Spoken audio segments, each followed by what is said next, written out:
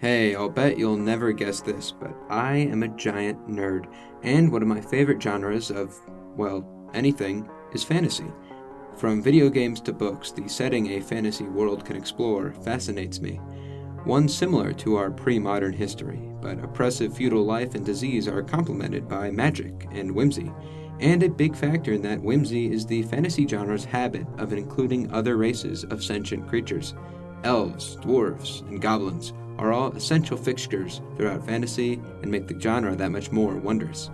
Well, what if I told you such fictional settings are not as far off from reality as you think? Homo sapiens and our direct ancestors have not always been the only group of people. There have been numerous offshoots and genetic cousins who, in the long-forgotten past, we shared our world with. Let's talk about our fellow human species, from the well-known to the obscure, and explore the prehistoric life they may have lived. First, let's start by breaking the rules a little bit, and go over not a human species per se, but a distant cousin. As the Homo genus first sprouted and migrated around ancient Earth, there was another bipedal primate who instead stayed in Africa. The Paranthropus genus, who lived about 3 to less than a million years ago in sub-Saharan Africa, can be incorrectly written off as a relic. Known as the robust apes, the most distinguishing feature of Paranthropus is their strongly built lower jaw and large molars and premolars. Similar to gorillas, they also sported a sagittal crest on the top of their skulls that supported strong jaw muscles. Indeed, these attributes helped them munch down on tough food. Mind you, we humans have the same adaptation to eat tough foods, although in time they have slowly faded away into a nuisance we call wisdom teeth. Along with this, Paranthropus had a cone-shaped ribcage akin to the quadrupedal apes, and robust is a bit misleading, the genus towering at about 1.2 meters, or 4 feet tall. Even with these ape-like traits, Paranthropus, like all organisms, were unique and successful animals, comparable to our own lineage. It's sometimes assumed their adaptations meant they fed purely on tough vegetation, but really Paranthropus was an opportunistic omnivore who had a very handy adaptation during harsh times when hard foods were all that remained. As for how they lived, well, the knowledge on their lifestyle is almost all unknown, and most of what I'm going to say is speculative. The possible origin of the Homo and Paranthropus split is messy, but it's proposed a changing climate in southern Africa meant the early humans would begin to settle in the new open savannas, as Paranthropus would evolve in the retreating woodlands. As well, there is no evidence for the craft of tools like humans, but animal bones picked for certain jobs like digging are associated with Paranthropus. So, as our early ancestors like Homo erectus colonized the earth and made hand axes, it becomes easier to forget the humble Paranthropus who stayed in the shrinking forests of Africa. So don't. Skipping ahead through human prehistory, the most famous of the extinct hominins are the Neanderthals, Homo neanderthalis. By this point, the predecessor of both theirs and our species, Homo erectus, and later Homo heidelbergensis, had spread across Eurasia. From them, the other species of humans would evolve, adapting to the environment they had found themselves in. The Neanderthals were inhabiting the cold, barren lands of Europe and the Near East, and thus had bodies built for this harsh life. They were shorter and stockier on average than the humans of their own time, growing around 160 centimeters tall for males. A short and broad build helps in extreme cold, where limbs can remain heated by the body's core temperature. Homo sapiens in Africa had access to a year-round supply of edible fruits, a luxury not available to Neanderthalis. Neanderthals did eat their fair share of plants, yet brutal winters would kill off this food source, leaving only the Ice Age beasts to be hunted. Their bones were sturdy, and Neanderthal skeletons show many signs of violent injury they then recovered from. Although commonly perceived as stupid, they weren't. Neanderthalis actually had brain sizes equal to that of sapiens, and for most of the two species' shared history, their technology was comparable, if not in favor of Neanderthals. They were coordinated enough to hunt the humongous mammoths and woolly rhinoceros of the steppe. I've seen modern men unable to properly install televisions, so put some respect on the Neanderthals' name. Of course, if they were so well adapted for the very hardest of lives, how did they go extinct in the first place? Like many things in science, there's no one reason. Our technology would eventually push past that of the Neanderthals and give us a competitive edge. We had ranged hunting weapons such as the bow and could create more well-crafted clothing with the sewing needle. For how hardy Neanderthals were, Climate change and the extinction of their humongous prey may have been too much for their species to handle, and the last Neanderthals died out tens of thousands of years ago. Of course, one of the more interesting routes the last Neanderthals took were into the human gene pool. In essentially every region of Eurasia outside of Africa, you are bound to find some Neanderthal DNA in the human population, as our two species did in fact interbreed, meaning some of the Neanderthal population arguably didn't die out as much as they assimilated into Homo sapiens. Although confined to the western half of Eurasia, other Neanderthal-like hominins have been found in the eastern reaches of the Old World. Nestled in the mighty Altai Mountains, the Denisova cave provided scientists with bones of several archaic humans, dated to tens of thousands to over 100,000 years in age. These are the Denisovans. Thought to have split from the ancestors of Neanderthals, the Denisovans spread across eastern Asia, possibly even further into the islands of Oceania. Very little is known of the Denisovans, although there is sufficient evidence they bred with the other human species.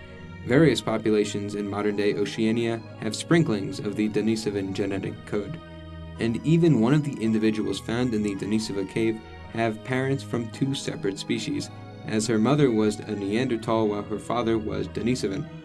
Another obscure Asian hominin is Homo longi, meaning the dragon rivermen, or for short, the dragon men. The first fossil of this species, a complete cranium, was found in a riverbed by a Chinese laborer. He hid it for more than 80 years until it was eventually donated by his family to science. Homo longi appears to be our closest relative, dethroning Neanderthals from that long-held position.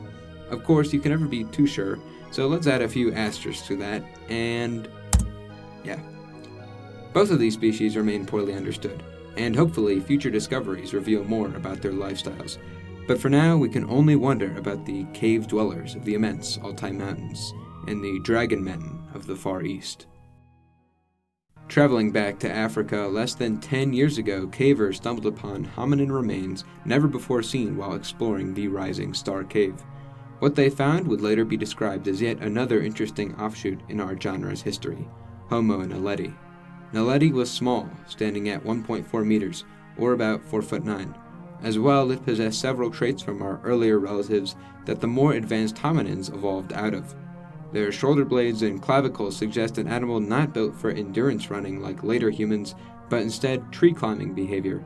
For how seemingly primitive these tree dwellers were, they were also much smarter than at first glance. The brains were smaller than ours, but not any less complex. And maybe the most revealing of their true intelligence is where we found them. Deep in a cave system. Now, usually we can toss this up to a few unlucky humans texting on their stone cell phones and not looking where they're going. Falling into caves or being eaten by a cave dweller aren't all that uncommon, but there's no obvious evidence of these demises on naledi. No bite marks on the bones, obvious entrance to fall into, and no other animal remains who would have died the same way. This leads to an interesting conclusion. Someone put them there.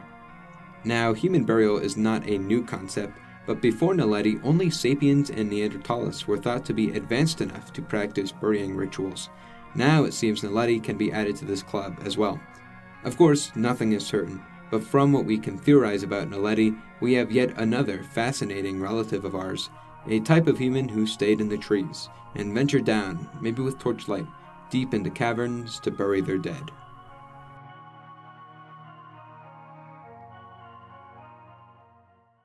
Remember how I said the other species of humans are like the fantasy races of our fiction?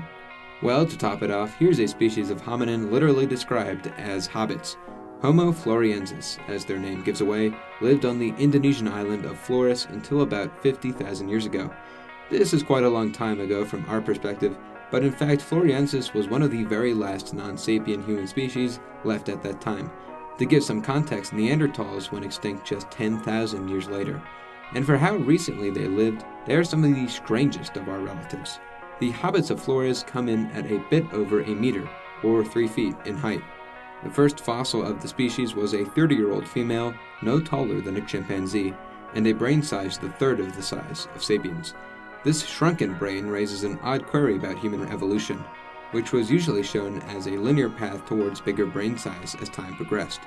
Yet FlorESiensis would have a brain half the size of its ancestor Erectus, so how important was brain size to human evolution? It wasn't like FlorESiensis was stupid either. They used adorable child-sized stone tools, and possibly even fire. So maybe human brain evolution is less about the size and more about how the brain operates. Of course, why was Homo FlorESiensis so small in the first place? It all has to do with their home of Flores. Islands force large animals to cope with fewer resources than the mainland, and thus Homo FlorESiensis is shrunken so as to not starve themselves. Meanwhile, nature's pipsqueaks get a size boost, as the mainland predators who keep them small and spry are not there to hunt them.